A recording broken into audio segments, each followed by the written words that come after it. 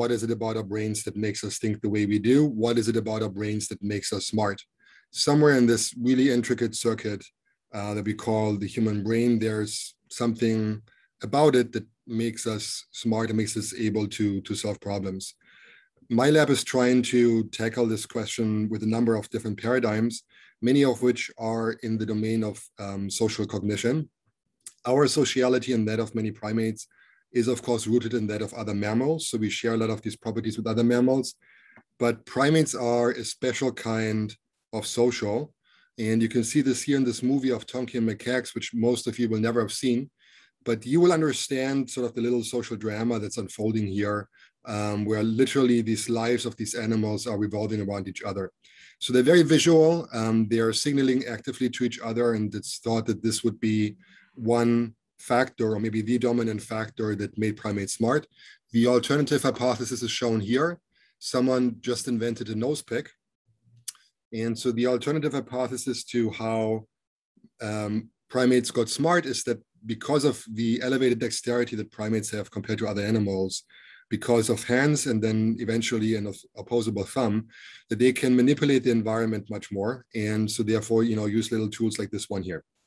So it's anyone's guess at this point, did we become smart because we had to compete with others and outsmart others in a complex social environment, or because we are able to manipulate our environment more. I would just like to give you one illustration of how smart other primates are. This is a story of one particular monkey, a baboon by the name of Ala. And the story is this. She was a herding animal in Southwest Africa at the time. Many farmers would not use dogs to herd their goats, but they used baboons.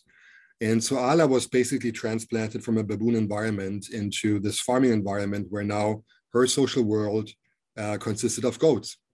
And she would adopt some behaviors that goats would have, like you see her here.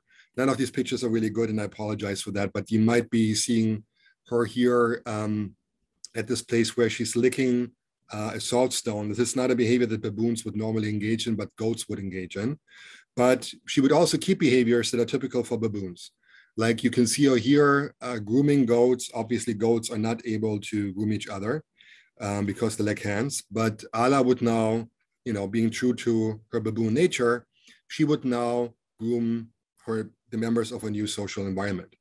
But she would also do something else that was really smart and was really not encouraged by the farmers at all. At the end of the day, when the farmers brought back the animals, they would separate the yearlings from the adult animals. So yearlings would go in one stable, adult animals into another. And Ala would not have this. You can see her here carrying a yearling. And at the end of every day, she would go pick a yearling and pair it up with its mother, go back, pick another yearling, pair it up with its mother, and so on and so forth. The farmers did not want this to happen. They would even beat her.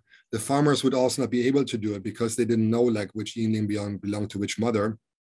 But for Ala, this was her world. She knew exactly which yearling belonged to which mother. And in her understanding of a social world, yearlings belonged to their mother. They would not be separated. And so she had to act on, if you want, this social norm that was ingrained in her brain.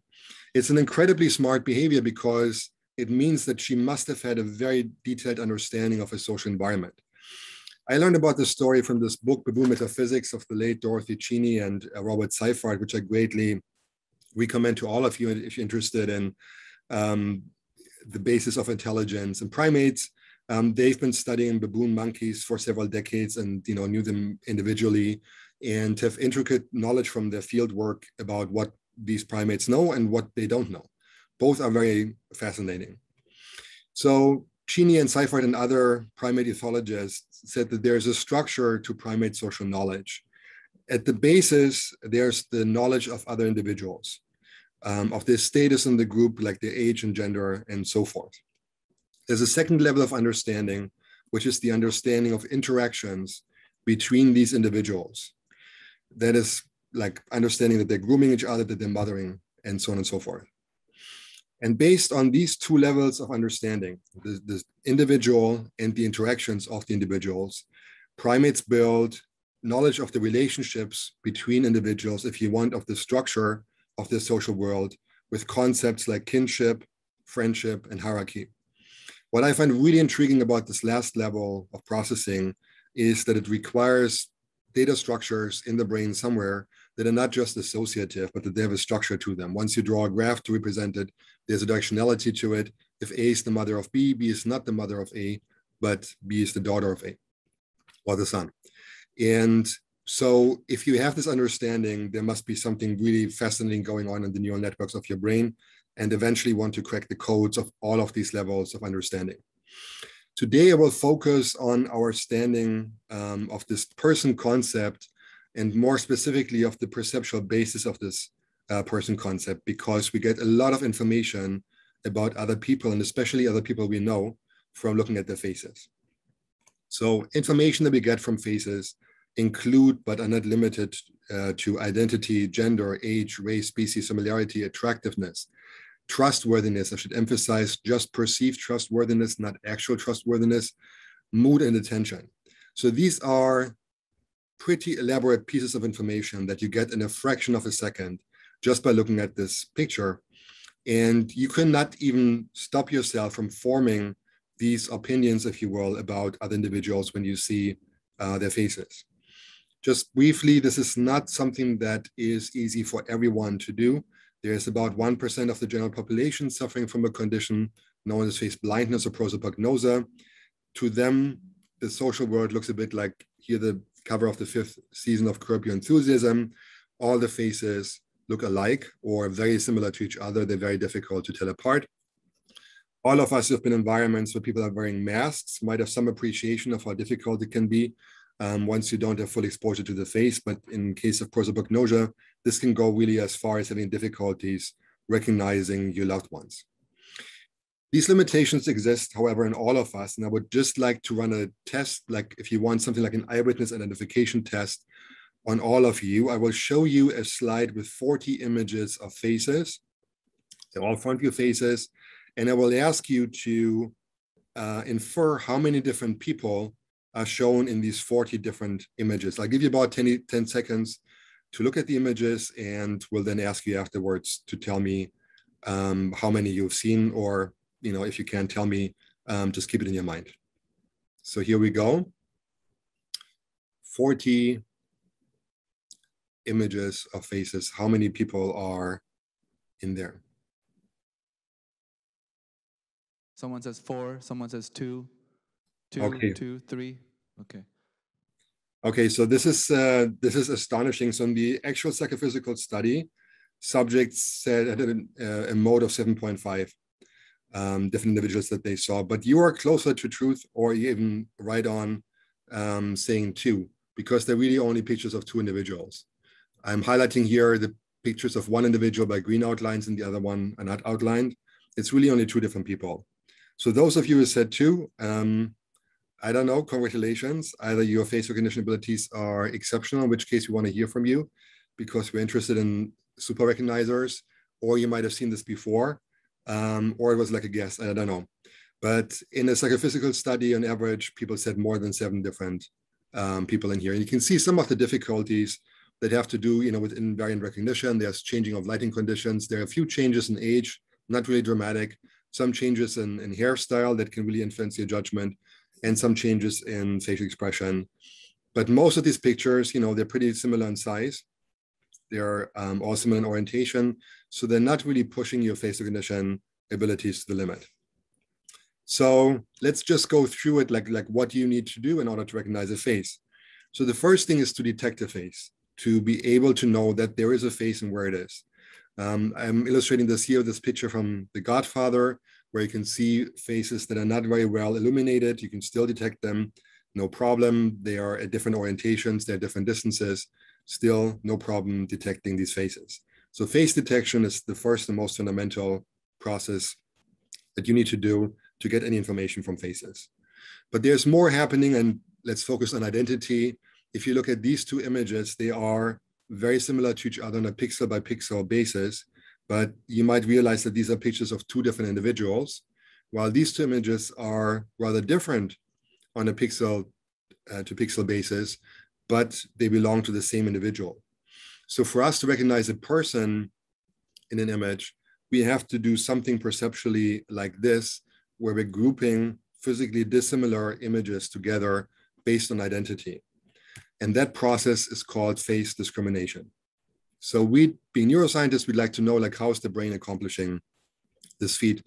And the answer really goes back to the late Charles Gross, who was the first to record from face selective neurons. You see here one cell responding to the presentation of a monkey face. It did not respond to controls. And he and others found face selective cells like this one throughout this part of the brain that you probably heard about in the course already, which is called inferior temporal cortex. Every symbol here is marking a location where Charles and others had found face selective cells. He started these investigations in the late 1960s. It was very difficult for him to document his findings because papers at the time were written, just descriptively, like what was done, what was found. There was no way to show any direct evidence, like in this image here, which is, from almost 20 years later. So then Nancy Cambridge comes along. I don't know if Nancy already talked to you. She discovered with fMRI in the human brain regions, and first one region, the fusiform face area, that respond significantly more to faces than to non-face objects. And so this really created a great excitement about being able to understand the organization of the primate and the human brain at this level, of millimeters and centimeters, that there's a functional organization, that maybe there's some logic to this functional organization. Yet there are several questions that fMRI cannot answer. So what is really happening when you see, a thresholded T statistic over the entire brain? Is it just the tip of the iceberg you're seeing, or is this really evidence that there's an area of the brain that is devoted to the processing of faces?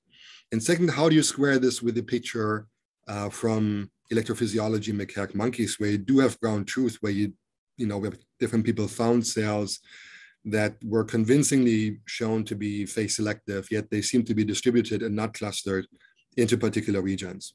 So while I was in Cambridge teaming up with Doris Tsao at the time, we performed fMRI experiments on macaque monkeys, showing to them pictures of faces and pictures of non-face objects, and finding in macaque monkeys, as I'm showing here in this computer inflated map of one macaque monkey's right hemisphere, 6 regions shown in yellow and red that responded significantly more to faces than to non-face objects, which are dispersed at specific locations inside this blue area, in which there are responses that are bigger to non-face objects than to faces.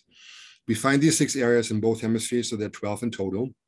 Because they're at such reproducible locations, we can give names to them, because we can find them back in different individuals. And now we can actually combine these 2 approaches, the Cambridge approach of doing fMRI with the Gross approach of targeting single cells, and now targeting single cells inside these face selective areas. I will show you some videos. I will start with a video that Doris and I took of the first recording that we took of a cell inside what we call these middle face patches. And you will hear the activity of the cell. You will also hear some clicks in the background, which is the solenoid of the juice reward. But most of the things you're going to hear are going to be the action potentials of the cells that's firing. And you're going to see the images that were shown at the same time. You also see like a little black square. I should say that this is not something that the animal saw at the time. It's just indicating where the animal was looking, and it's something for us on the control monitor to see. So here we go.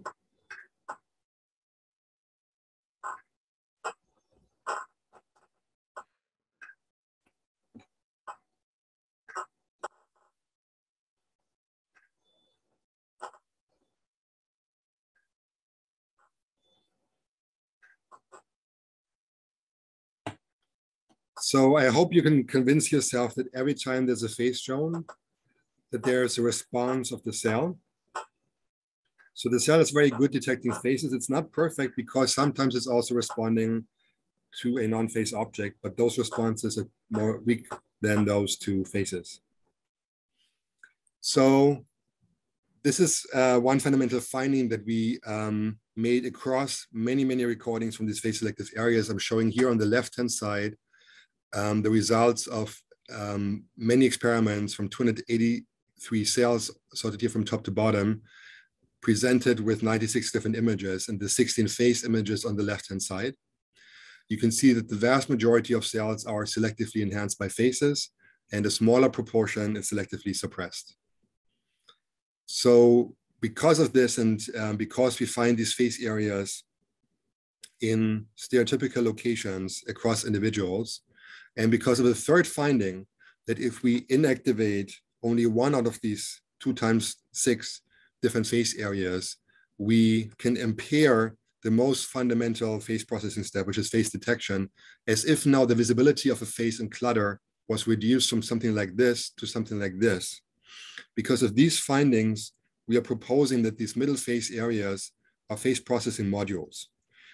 The term module in cognitive science is very loaded. It has sort of 12 or more different features attached to it. What we mean is a little less ambitious, but still a very strong statement to be tested in future experiments. What we're saying is that this area is there for one purpose and one purpose only, and that is to process faces. And one of these processes that is performing, we think it's performing face detection via shape analysis.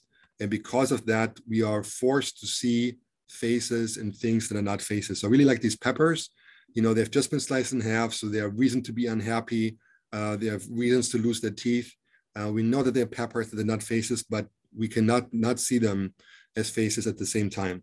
So it appears that our face processing system is really making an effort to try to find faces in the outside environment. Sometimes it will make mistakes like here, but it's probably safer to make a mistake to see a face in the pepper than to miss a face, you know, when there's partial evidence for it and you would miss it.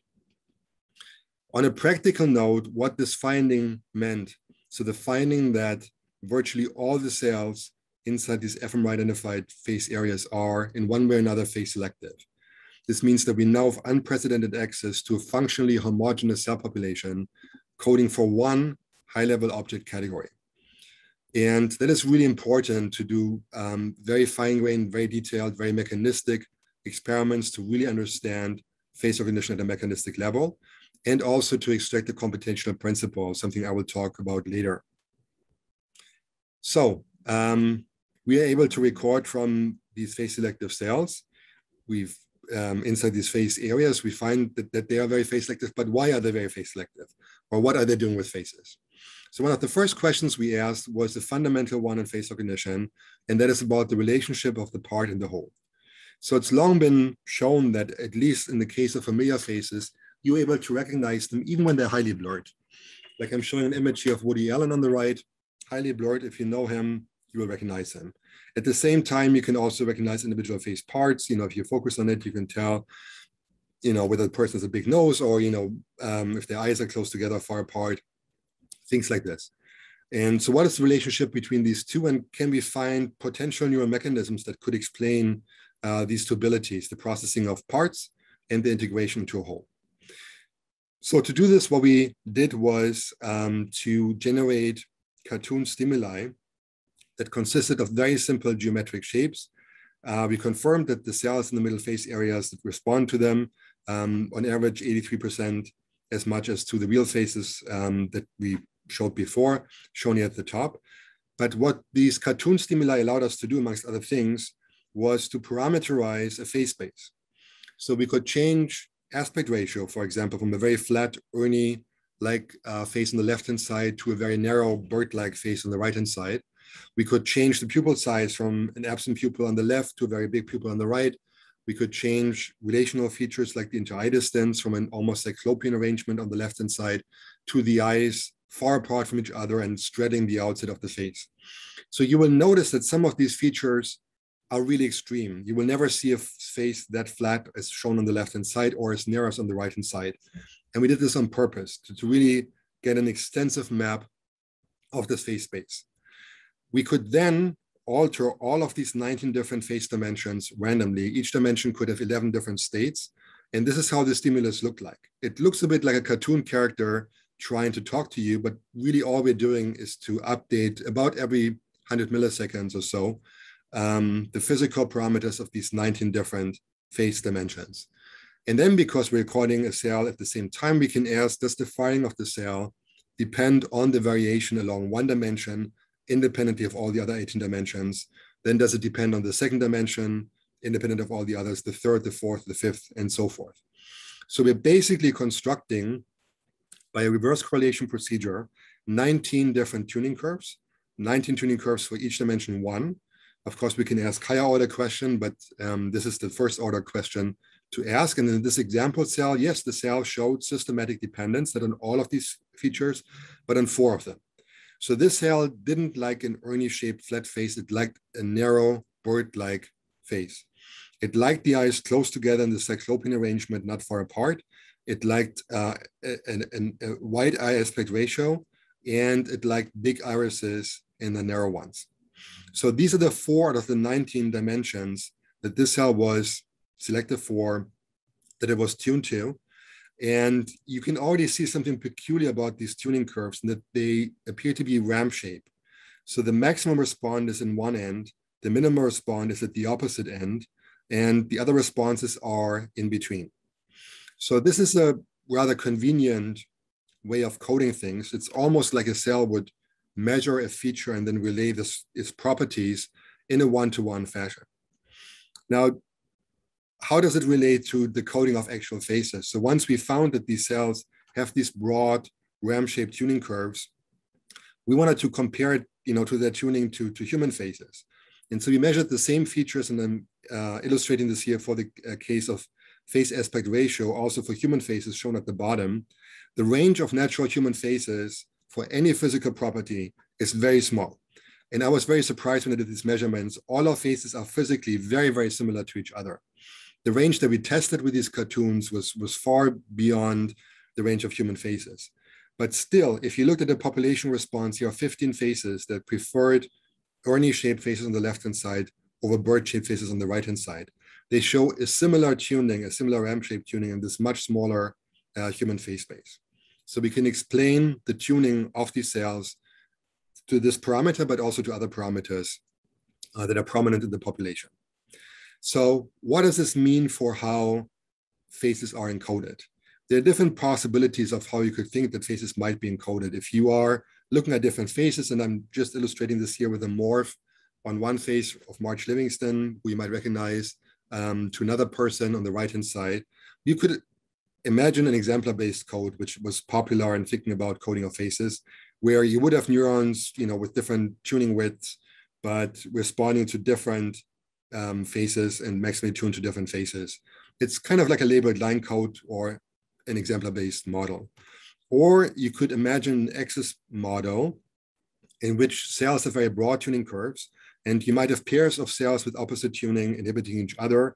And this way you could easily encode like multiple properties as well. What we found is very, very strong evidence for the axis-based model and against the exemplar-based model, because the tuning curves that we find are both very, very wide, far beyond the human face space, and because they're ramp-shaped, and because we find examples of, opponents tuning, either cells, some cells like Ernie, others are like bird. What this means is that you can represent faces in a way that is similar to colors. It's more high dimensional than colors, but the principle is very similar. You can sort these faces based on their physical features. And if you were to adapt to the average face over some period of time, to an extreme face, and then you probe with the average face, your perception of that average face is going to be shifted in the opposite direction, which is evidence for axis-based coding and for this opponent suppression. So we have evidence for face space. This is a way that these cells can encode facial features. So what about the facial whole?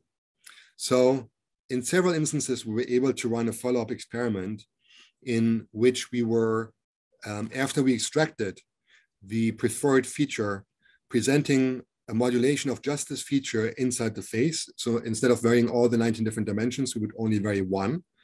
And we would do this either inside the face or without the face present. I'm going to show you one video to illustrate what happened here.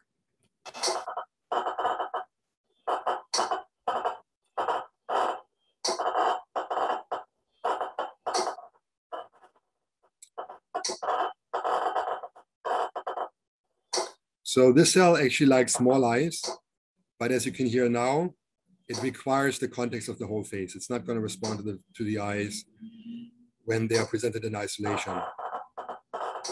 So there's a very strong context modulation by the context of the face.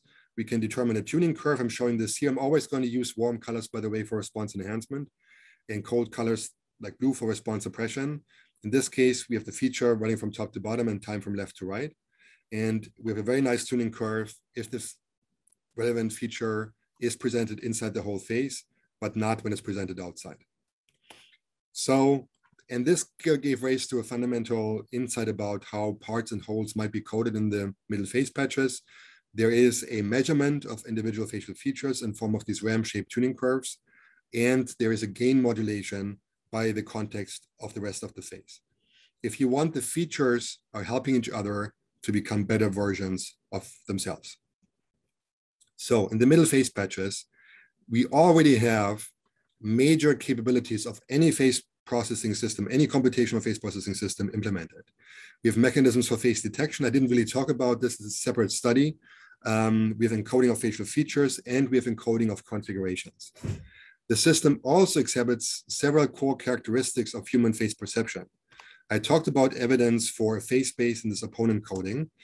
I could allude to briefly to the caricature effect. That is the observation that sometimes you're having an easier time recognizing people from exaggerated cartoons of their faces than their actual faces. And this preponderance of cells being particularly sensitive to the extremes of face stimuli that are outside of the normal range of human faces is a very natural way to generate this effect. There's an inversion effect that we have a harder time recognizing faces when they're turned upside down. We find this also in cartoon faces, that now there's less tuning to the features and there's confusion about features that does not exist for upright faces. And there's a part-whole effect that I mentioned, that the tuning is stronger when you have a feature that is part of a whole face. It's a surprising effect in human face perception that you're better discriminating a particular feature when you don't show it in isolation, but show it in the context of a whole face. I find this very surprising because you might assume that the other facial features, would bias your perception of the feature of interest, but instead they're improving it. Now, the system that I described to you in the very beginning that we found with fMRI consists of more than one face area. I told you there are 6 on either side, but all of the physiology I've shown to you was from the middle face patches, ML and MF. So what about the other face areas? Aren't we done? Isn't everything all good? I told you that, a lot of principles of face processing already exhibited in this middle face patch, that it can also explain a lot of human psychophysics. What else is going on elsewhere? Well, some things stay the same. So in all of the face areas, practically all the cells are face selected.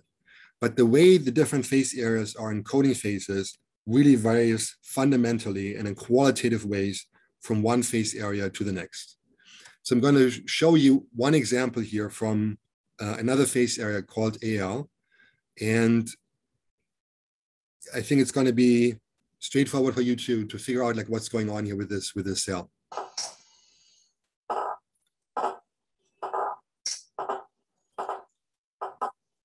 So this cell exhibits a very peculiar property. It's responding only to profile views of faces. It doesn't even matter which face is shown. It's only responding to the profile, and it doesn't care if it's a left profile or right profile. So that is something that we don't find in the middle face patches, but we find here in AL. And I'm going to come back to this later. And then if we go to face area AM, we find yet another property that we did not find in the middle face patches. And I would like to illustrate this here. You recognize the cell is firing much more sparsely. And if you pay close attention, you might recognize that it's only responding to one particular individual. There's one blonde boy in here.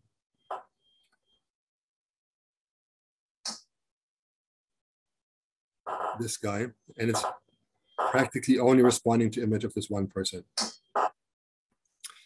So there are a lot of properties of this face processing system that, in the interest of time, I'm not going to go into great details of, but Things I would like you to take away from this so far is that there are multiple face areas, 6 of them, that each of them has a unique code for faces. Each of them is packed with face cells, but each is representing faces in different ways. We also showed that these face areas are directly connected to each other. The strongest connections of any face area are the connections to the other face areas, not to nearby areas with different tuning properties, but to the other face processing areas. So the face areas are forming a face processing network. Now you have division of labor, different kinds of representations within this network. What this means is the strongest effect on any face area is from the other face areas. So we can think of these different representations as transformations of each other. That greatly, greatly simplifies the way you can think about the system. And it's a gift of nature, if you will, that the things are organized that precisely and that beautifully. So we can now talk about the representation in AL, and I will come back to this in a second, showing this mirror symmetry as a result of a transformation of inputs from the middle face areas that lack this property. And we have to ask, like, how can we explain it? There are different processes likely supported by these different areas. I talked about face detection being supported by the middle face area, and then with 2 transformations, we now have a code that is more veridical to who is in the image than to what is in the image, on a feature-based basis. The code becomes more invariant to in-depth rotation, which is a non-affine transformation, and it becomes more veridical to who is in the image, which you can think of as an inference, something that is not directly in the image, but something that you have to infer from the image. So this gets us to another point that was addressed in the psychophysical study that I was trying, not very successfully on you guys, in the first attempt. So in the psychophysical study, the main point the authors wanted to make was about the importance of familiarity with people on face recognition. So I know these 2 people, they're the authors, or 2 of the authors of this paper personally, so it's very easy for me to tell these different pictures apart, and it's much harder if you don't know these people in person. What they did in their study, in the psychophysical study, was a very clever test. They used pictures not of themselves, but of 2 Dutch celebrities. And when they showed these pictures of these Dutch celebrities to British participants, the British participants estimated much larger numbers of people being in these images. Again, the mode was 7.5. When they showed it to Dutch participants, every single one of them got it exactly right and said there are 2 people in there. So there's a huge difference between our ability to recognize people in general, to discriminate between them based on the physical properties on their face, and our ability to really recognize people, which means that we're now forming a relationship with knowledge, with prior memory that we have of these people and the incoming sensory information. So if you've seen The Godfather, you might remember the names of the characters. This is person recognition. It is so closely tied to face perception that it's sometimes even difficult to appreciate that there's a difference. But think about it, that you can recognize a person also based on the voice, or based on the name. So it doesn't just have to be faces, but faces are a very powerful way for you to recognize a person. And again, it's not a conscious, effortful process. It is something that happens automatically, and then it's just there, and you become conscious of it afterwards. So person recognition is different, and so we're interested in, is that something that the face processing network that I showed you before is also supporting? And the student who asked this question was Sophia Landi, who's now a postdoc in a different lab, but was a fantastic grad student.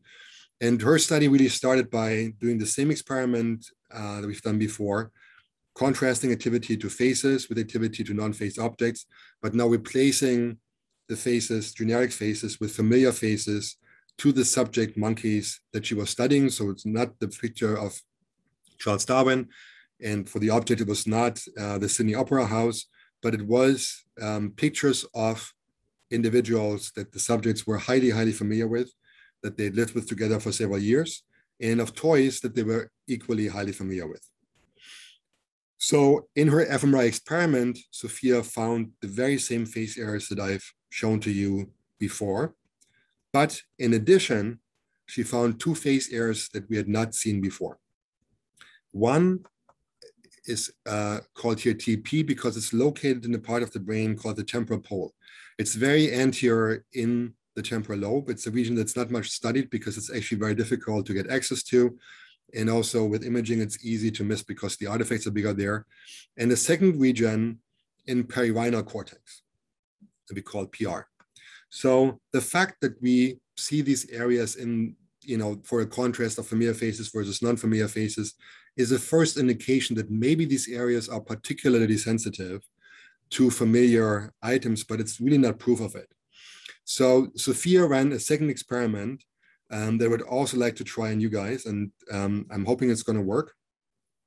So I'm showing you here two images, and you're sitting sufficiently far away from the screen to probably be able that, even though these images are highly blurred, you will be able to say that these are likely images of faces. So in this paradigm, we are slowly over the course of 32 seconds unblurring an image, adding more and more high spatial frequency content to it. And I will start doing this now on the left-hand side. And very likely at some moment in time, before really all of the facial detail is shown, you will be able to recognize this person. You will have this moment of recognition and you will say, Obama. You recognize this person, and I hope that this has happened for all of you. Again, the experiment continues. We're going to be adding more and more detail to it. You've had this moment of recognition. As I mentioned earlier on, in familiar face recognition, you were able to recognize a face even without access to detailed, fine-grained spatial information, just based on the gist of the face. Okay, let's do this one more time. For the face on the right-hand side, adding more and more detail to it. It's the same process as we did for the face on the left-hand side. And hopefully this moment of recognition will never happen to any of you because you're not familiar with this person on the right-hand side. It's the half-brother of Obama, who is far less famous and far less well-known than his brothers. So yes, you get more and more detail. You see his face better and better, but you will never recognize him because there's no memory content that you could link this perceptual information to. So why am I doing this? What is the logic of this paradigm? Well, imagine you have an area that is really interested in faces in general, and you're now adding more and more detail to it. You could imagine that activity in this brain area would increase, maybe not exactly linearly, but roughly linearly over time as you're getting more and more information. And it wouldn't really matter whether it's a familiar face or a non-familiar face. But an area that was sensitive to the recognition of familiar individual might show a sigmoidal increase of activity around the time of recognition. So, nothing's happening. Now you recognize the person, activity surges, and then roughly stays on that level. You could also imagine combinations of these two things, but this is the core logic, that some kind of nonlinearity in response would be an indication for an area to be selective for familiar faces. So the fMRI results that Sophia got are rich. I'm showing the two main findings that she got. So inside the face processing network that I've talked about so far, she finds this pretty linear increase of activity as there's more and more information added to the face. It's a slightly bigger response inside the system to familiar than to unfamiliar faces, but it's pretty much linear for both of them. But in the two new areas that she discovered, TP and PR, she finds a very different pattern of responses. It's very, very clear in TP. You find this nonlinear increase of response, and you find it only for the familiar faces and not for the unfamiliar faces. Similar pattern of results in PR, the perirhinal area. There is a bit of a response to non-familiar faces, but it's roughly linear and much weaker than the response to familiar faces. In TP, the temporal pole area, it's very, very clear.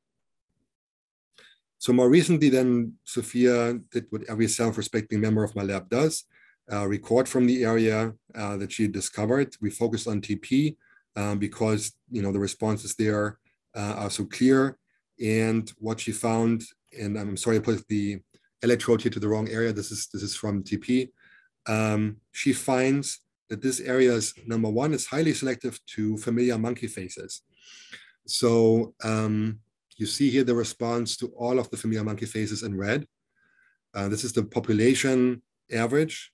You see a response to unfamiliar monkey faces, which initially give very similar responses. So you can imagine it takes a bit of time for the system to be able to tell, whether this is a familiar individual or not. And all the other stimuli, including human faces and familiar, non-familiar objects, they give much, much bigger responses. So this area really cares a lot about two things. One, is it a monkey face or not a monkey face? And the other thing, it's a familiar monkey face or non-familiar monkey face. And again, like from the timing here, you might tell that maybe this area is also performing a visual analysis and needing some time to be able to tell whether a picture of a monkey face is of a familiar one or not. Let's look at an individual example cell. It's a beautiful cell that is really responding only to one particular stimulus in this whole stimulus set. If I would just tell you these are like different images and wouldn't tell you, what is shown in these images, you would say, oh yeah, this is a very sparsely firing neuron. And there happens to be like one stimulus that's familiar too. It's only when I tell you, okay, it's an image of a familiar individual that you realize this is not your run-of-the-mill sparse face selective neuron. It's a neuron that very likely is using memory information. And again, in the population, we find many of these neurons. We also find other neurons that are not that discriminatory between different familiar individuals, but respond to multiple familiar individuals. And so that pattern of results in the temporal pole is very similar to that we find in other face ears, in that some cells respond to some individuals, others more broadly to multiple individuals. But here it is confined, A, to monkey faces, and B, to familiar monkey faces. So it responds much more, and I could give you an entire lecture about this area. It's very, very clear and very beautiful what's happening in this region. So we have a third process, person recognition. I should be clear is that we do find signatures of familiarity also inside the face processing system. That is bigger responses to familiar faces than to non-familiar ones. It's possible that there are more cells, for example, responding to familiar individuals than to non-familiar ones. But really, there's additional circuitry, ARSTP and PR, that are particularly devoted to the processing of personally familiar individuals. Okay, so these are the main findings that we have. I could show you more, but these are the main findings that we have of the neural circuitry of face processing to this day. So the most important principles here are that we have multiple areas arranged in, connected to each other in a network, that there are transformations of each other based on the locations of these areas along the temporal lobe, and based on other properties like response latencies and the size of the receptive field. We can infer a hierarchy of processing from ML here to AL to AM, such that we can think of the system as performing two major transformations of a representation here into a second one and into the third one here. This picture is rather different from the one that Charles Gross and David Parrott, who's another pioneer of face cells, had at their time. They found this distributed pattern. They did not identify face cells to be clustered into these areas. Therefore, it was difficult for them to infer the degree of functional specialization that existed between different faces. They had ideas, and then David had very clear ideas, influenced greatly by David Marr and other concepts in computer vision about processing hierarchies, but it was not really possible to identify clearly which regions would correspond to which stage of processing, or even how many transformations there were.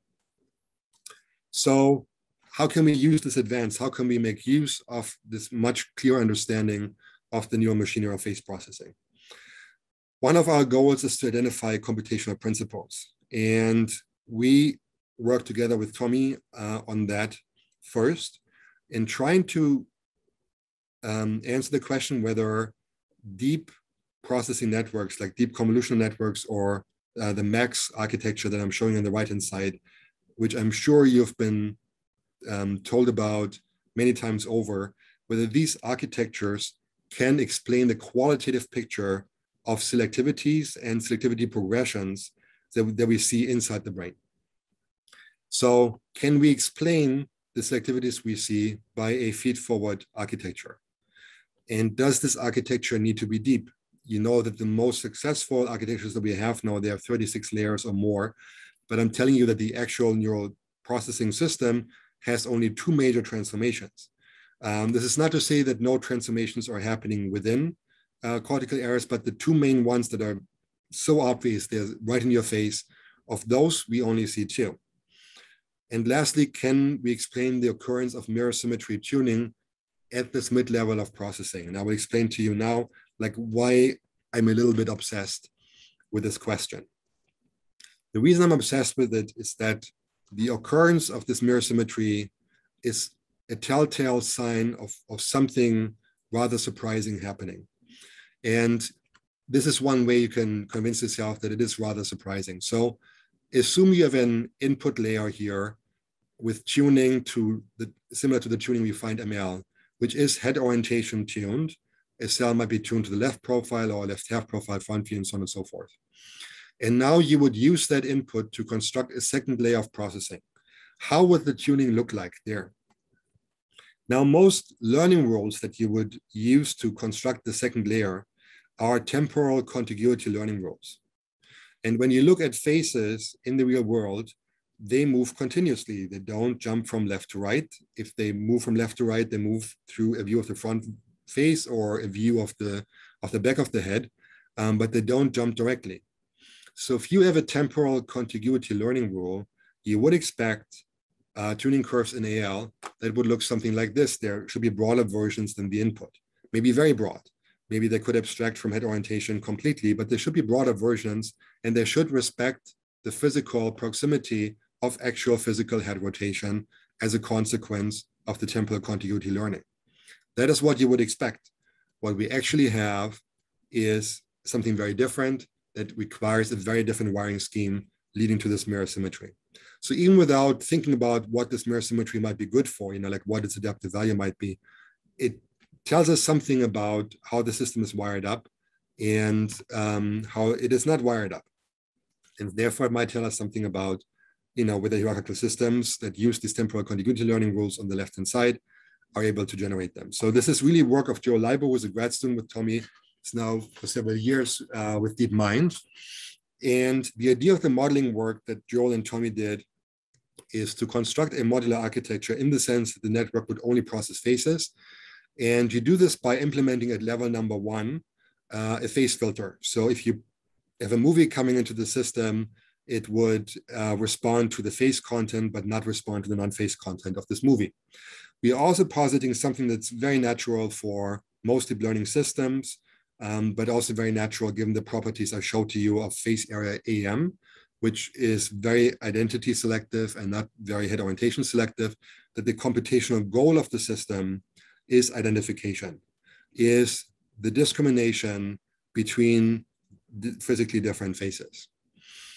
And now Joel worked through a large number of different learning rules, and he found that for one particular learning rule, and only this one, a regularized version of Hebbian learning called Oya's rule, he gets mirror symmetry in processing level number 2.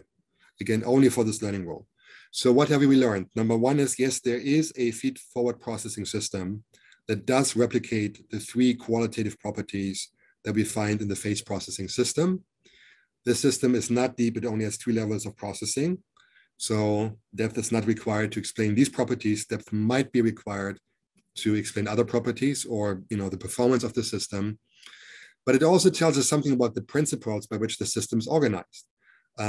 There are local tuning properties that result from the large-scale organization, that result from the learning rule, and therefore the way that the system is wired, and they result from the stimulus geometry and the computational goal. I did not comment on the stimulus geometry. So what Joel also found is that you only get the mirror symmetry confusion for stimuli that are intrinsically mirror symmetric. Again, this is a confusion for the profile views, which are by themselves, that the pictures are not mirror symmetric, but they result from a 3D stimulus that has an intrinsic bilateral symmetry. Only when you have stimuli like this will you get this intermediate level mirror symmetric representation. So an observation that seemed rather odd, but was very, very typical for one level of processing, can give rise to really deep insights, or at least a hypothesis, based on very fundamental principles of processing that can explain our findings. So this is the qualitative picture. What about a quantitative description? So I told you about head orientation tuning, mirror symmetry confusion, and identity selectivity. And we can quantify this in the population by looking at population response similarity matrices. I'm showing this here for an experiment that I showed to you in the movies before, in which we presented 200 different images consisting of 25 individuals, each shown at 8 different head orientations. The matrix is organized coarsely by these head orientations in a systematic fashion. And the fine-grained organization is that for every head orientation, we have identities 1 through 25, 1 through 25, 1 through 25, and so on and so forth. These are the entry points of the 200 by 200 population response matrix. I'm showing here the Pearson correlation coefficient of the population response vectors to these 200 different images. Dark entries are indicating strong correlations, i.e. similar responses of the population. In the middle phase patches, the dominant feature of the population response matrix is head orientation. The most similar responses occurred to faces of any identity, but of the same head orientation. You can see it also for upwards and downwards tilted faces. These are the black regions for the middle phase patches. In AL, we see all those properties as well, but in addition, we see the emergence of other dark regions, which are the mirror symmetric versions that we talked about before, similar responses of the AL population to mirror symmetric versions of a face. And furthermore, you see something that becomes really, really strong in AL, in AM, in the third level of processing. You see these paradiagonal stripes that are equidistant from each other. If you would count, there are 25 entries so far apart from each other. This new feature means that these cells have identity selective information that is invariant to head orientation.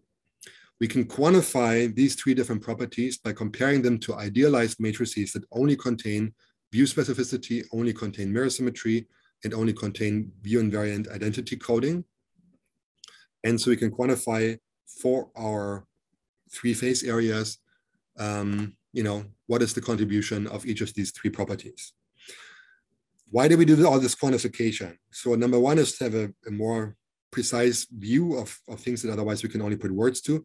But second, because this now allows us to do quantitative comparisons with computational systems.